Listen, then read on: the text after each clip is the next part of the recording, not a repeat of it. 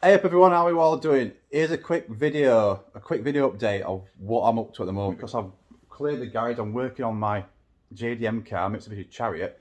I'm going to do a video on this when I get it running best I possibly can, or tip top. I've done a lot of work on it, engine work on it, and doing some electrical stuff. I just fitted an alternator last night, a new alternator. I'm just going to put the wheel back on and get this sat down, give it a fire up and see if that alternator's kicking out the voltage required. And then I've done like I've wired up a relay box because I've got some trouble with this and it's hard to get parts for it. I'll show you the relay box I've got and why I've built it. So I'm just sat in the car now. This is the most comfiest place to be. This car is like nearly 30 years old. It's a 1992 car and it is the most comfiest car I've ever sat in or driven. We used to have one of these, well, similar car to this in Cyprus. If you look down to my earlier videos, the RVR Open Gear, Mitsubishi RVR Open Gear. Well, this is the same interior, but it's a little bit long wheelbase. It's based on a Mitsubishi Pajero chassis, so it's all-time four-wheel drive. They're very, very capable vehicles off-roading. They're a nightmare to work on. It's a nightmare to work on. This is a diesel one, 4D68T engine. And the diesel engine in this, in my opinion, should not be in here. It's built for the 4G63, the same engine that's in the Eclipse and the Evo. I wish I had that in here. So what I'm doing at the moment, basically, fire the car up, let it warm up. It idles at 900 RPM, put it into gear to drive, and the idle drops and it shakes unless you apply throttle or unless you balance the throttle. So at the moment, I've wired this switch up to the throttle up, which is under the dash. That's it. It's just a solenoid, a vacuum solenoid. So when it gets voltage, it opens and raises the throttle. So I've done that, but I don't want to be flicking these switches and things and stuff like that. So I want it to actually, what I want is this to go into gear, reverse, drive, whichever, and I don't have to flick any switches. The throttle's up automatically. I don't know why it's doing that at the minute. So I thought, how can I do this? How can I do it? The first plan was to remove this console and put in like a motorcycle brake light switch in there, so when I pull this gear column back, it hits the switch and diverts voltage to the throttle up, whichever gear I'm in. That would be a good idea, but it's a lot of work, a lot of messing around and fabricating to get a switch mounted in there. Plus, if I put a switch in there and I hit reverse, it's going to throttle up. If I hit neutral, drive, it's going to do that in all those gears, so unfortunately neutral's there. So I can't do that. It needs to be individual. So my plan was, I started looking around the car and I thought to myself, hang on a minute, when I put this into gear, I put it into drive, obviously a light comes up on here. Let me get the key in. It's under my bum. So at the minute, let's turn it off. At the minute we're in park. So if I select reverse, you see that? Neutral, drive. I can hear some solenoid like, something like a solenoid crackling. Maybe that's something to do with it. So yeah, this lights up, which obviously says to me that these light bulbs behind here are getting voltage. Each one of those individuals is getting voltage from the gearbox. So I remove the dash, remove the clocks, and behind it I've noticed there was a connector which connects to the clocks. It's got park, drive, neutral, etc. And there's individual wiring going to that circuit. So what I've done, I'll show you in a minute because I'm going to take the dash apart. What I've done is, I've tailed a wire from each one of those, just from the drive and reverse and low gear. Those wires are now hanging under this dash, coiled up, and they're labelled. What I'm going to do is wire them to a relay box. I've made this relay box here. It looks a little bit complicated. So 5-pin relay. Now, so the plan is to, when I select reverse, for instance, I'm going to turn the ignition off. When I select reverse, I am going to get voltage to that reverse wire. That is going to travel down and go to the throttle up. Boom. We've got throttle up in reverse, so I don't have to click anything. Same with drive, low box, and all that. So that will eliminate a problem. Now, the problem is if I wire all these individual, if I solder all these little, if I terminate all these wires together and I put it into reverse, all this is going to light up. So I'm going to get reverse, drive, low box and two. I don't want that. I want them to light up individually, not all together, sorry. So this relay box I've made here, 5-pin relay box. It looks complicated, but I'll explain to you how this works.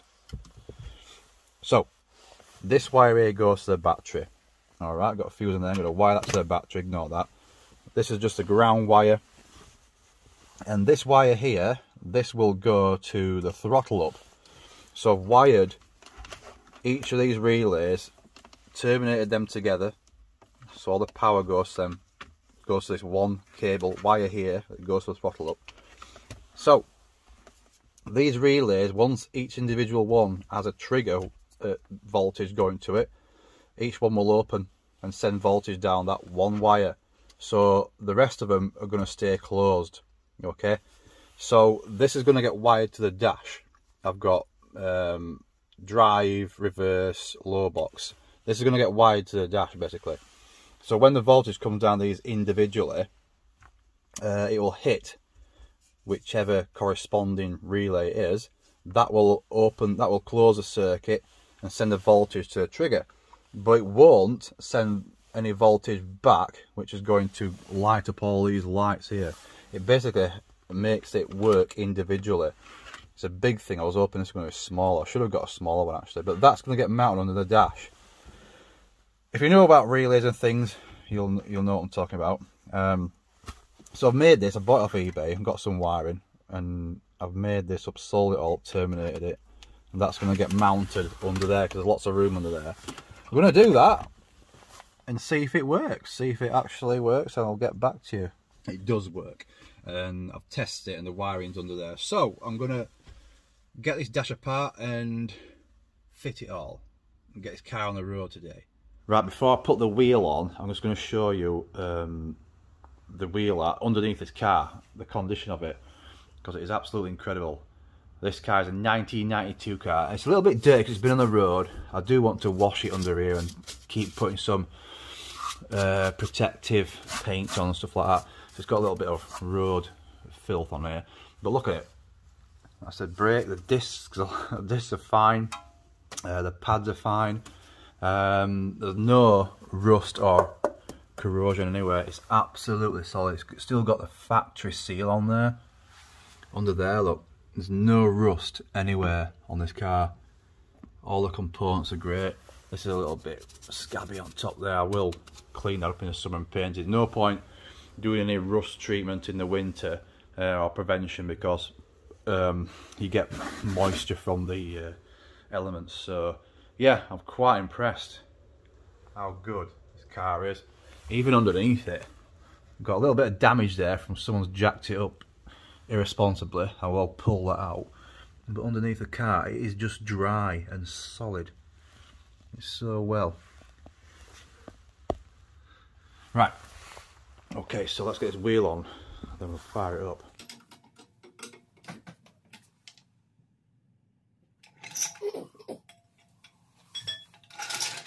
So I'll show you the engine. It's a little bit dirty. It was spotless in here because when I did the engine work on it and get it nice good clean, there's no rust on this bonnet whatsoever.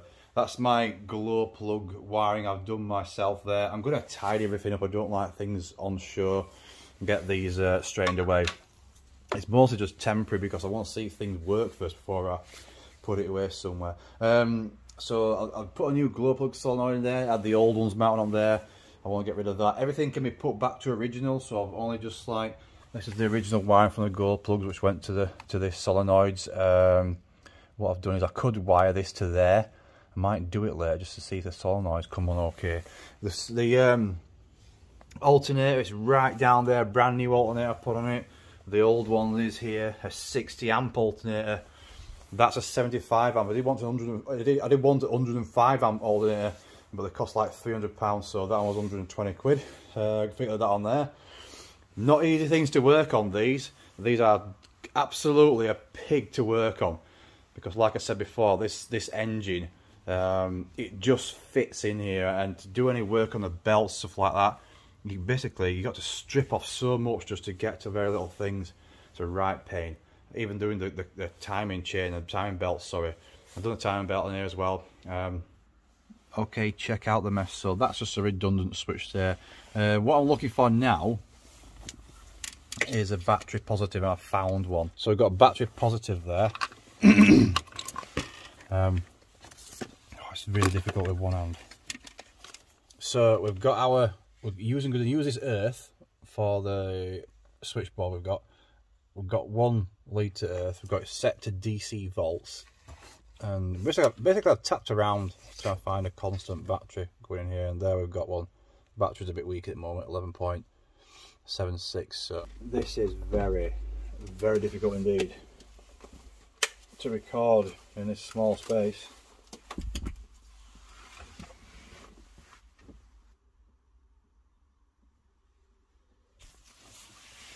Yeah, so I'm extending this wire, the positive, because I want to run it down here somewhere. I don't want to have to take the dash out in case that fuse blows, so the earth will stay where it is. Right, so I'm going to run this down here and get the rest done. So I've mounted that in there. Would you believe it? There's some little metal bendy lug things under there, look, there, which are just snug that up. It's like it's made for it. Right, so I'm going to go with these in order of the control columns. So we're going to have reverse, drive, second and low, and then it goes from the bottom, it goes blue, red, yellow, black. So that's going to be reverse wire. I've got my reverse wire here labelled R on that, and that runs to the wire that goes to the light on there. So I'm going to chop this down, put a connector on it, obviously reverse, bullet connectors. I'm going to do that with each individual one, and then I will label these up, which is which. So then I'll get my battery positive wire sorted out, and this is going to be an isolator switch to the whole thing, so the output from this will run to this switch. That way, if I need to turn it off or something, any reason, I can do that. All right.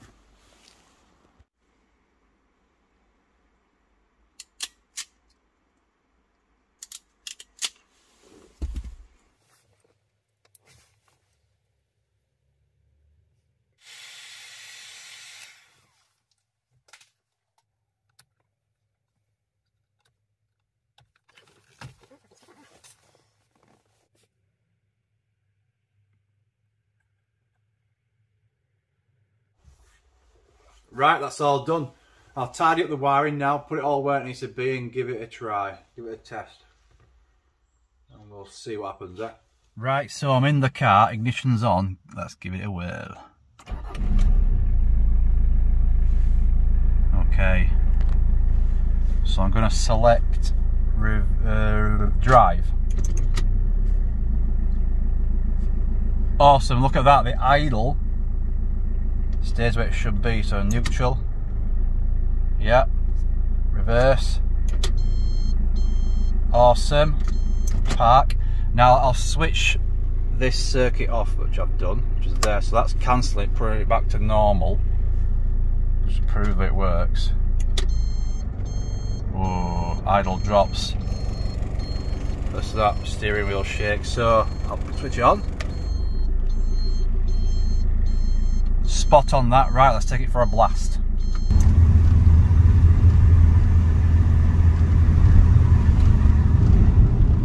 Okay, so far so good. The car feels totally different. What I've noticed is when I depress the throttle pedal, like I'm coming to a stop, it obviously doesn't shudder and judder around like it did do.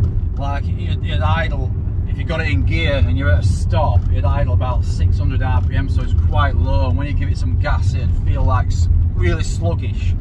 But so far it feels a lot smoother and happier. I want to get it up to temperature, get it right to temperature, and see how it performs at that. Okay, so I've just pulled over to move the camera, of course, and we're at temperature now, good operating temperature. It's not overheating, which is one good thing, and the idle is where it needs to be, 900 RPM. So I'm in park, I'm I'm going to put it into drive, boom, just like that. Back at 900 RPM. Really happy. Oh, got a car coming quick. Let's get out of here.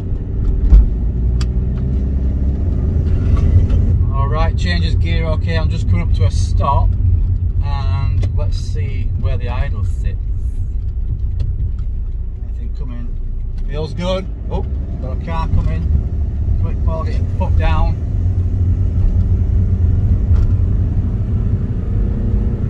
Couldn't wait there too long, but that was okay. Pulled up at that stop and the idle didn't drop at all. So far so good. So I want to do a full review on this car because I absolutely love this car. It's unexpected really because I didn't expect to get one. But basically in a nutshell, this car was supposed to be a donor car for the Mitsubishi RVR Open Gear, which I purchased, was it a couple of years ago? Really bad, my memory's like a sieve. So the RVR Open Gear, which sadly was so badly rusted, it got scrapped and I've nicked a few bits off it. But this car was supposed to be a donor car because it shares very similar or the same body underneath, just that this is a long wheelbase. It shares the similarities, and I was going to cut out the body on this, the chassis, arch and stuff like that, and weld it into the RVR Open Gear with it being such a rare car. But this car's been sat in a scrapyard for, been sat for 19 years. 19 years. And a friend of mine, I'm just going past there now, a friend of mine went to collect it with his recovery truck, and I gave him a battery to put on the car so we can get the steering lock off and stuff like that, ignition, see what happens. And it fired up and it drove straight onto the trailer. So 19 years for a car that's been sat that long to fire up and drive, the brakes weren't seized or anything, drove straight onto the trailer. That is just immaculate. That is just immense, unheard of. So I just couldn't chop this car up. And it's rust free, and it's fun to drive. It's very handy, 4x4. Get the dog in the back, and we're just going to enjoy it. That's all we're doing with it, really, enjoying it. But despite how old this car is, there's absolutely nothing wrong with the way it drives. The suspension is so smooth. It's probably the smoothest car we have ever driven, and this suspension is very old. I mean, everything's old on this car. We've got 30-year-old brake, suspension, bearings, stuff like that. I will do extra work on this and get it up to a new standard, but so far this car drives beautiful. Lovely and smooth over those bumps. I'm just going to find somewhere else to pull over. Oh, this is a narrow road. Alright, so I'm pulling up on this little narrow road. I usually pull up here when I review the bikes and stuff like that. So I pulled up now, it's still in drive. You can see it's still in drive. Put into neutral. Excellent, that all works. Park. Awesome. Yeah, everything works great, so that job paid off. Well worth it. I'm going to get the car home now. I will give it a clean up when it's summertime. We're getting into summer now, by the way, but I'm going to give it a clean up and I'll do a full review on this car and give you a tour, take you for a drive in it and show you how beautiful it is. Okay, in fact I'll show you it from outside. So this is the beast. It's idling perfect there. I've got a Ukrainian sticker on. I put that sticker over a scratch actually, so it covers it up. But this is the car. It may not look much to most people, but it's a lot to me, and I absolutely cherish it. It's a lovely drive, it's classic, it's unusual, it's 4x4, and it actually really feels like similar to the car we had in Cyprus, which we loved, although it's not as fast as that. But the interior is absolutely immaculate in there. It smells like a museum, of course. In the back there's some more seats that come out. I'm not going to show you the back because it's a right mess. Rambo's been in there, he's made a right little doggy messing back there. But yeah, this is the car. Alright, let's get home. Let's get him home. Get Sooty home. Yes, we call this car Sooty because if you dip that throttle hard, all you get out the back is a big cloud of black soot. I do need to reduce the fueling on the boost, I think. to eliminate that problem, but the fuel pump is not set up correctly. Well, I'd say the fuel pump's probably got seal issues, so we're not really on full power yet, but it's enough for me. It drives okay, starts okay. I'm going to leave it for now and tackle that later.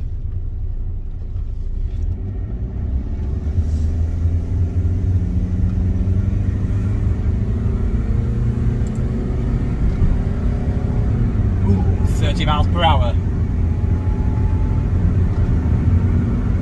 40 miles per hour. I'm only kidding, I'm not gassing it. I'll tell you one thing about why you should buy one of these. If you are an attention seeker, I am not an attention seeker by the way, but if you are an attention seeker, don't go for expensive flash cars. Get one of these bad boys, because believe me, you will get a lot of attention in this car. A lot of attention. Plus it sparks conversation, you know, it's nothing smug.